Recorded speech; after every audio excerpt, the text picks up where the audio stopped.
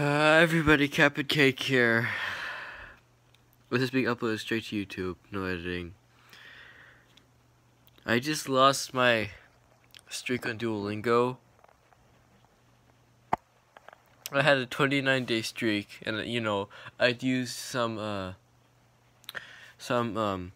streak freezes and whatnot here and there, but I lost my 129-day streak.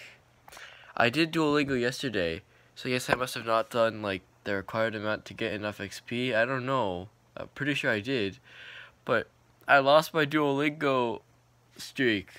Like, I got so far, I was waiting for the day where I would have gotten a 365-day streak or some crap, or maybe I could have gotten multiple years worth of on the streak on Duolingo.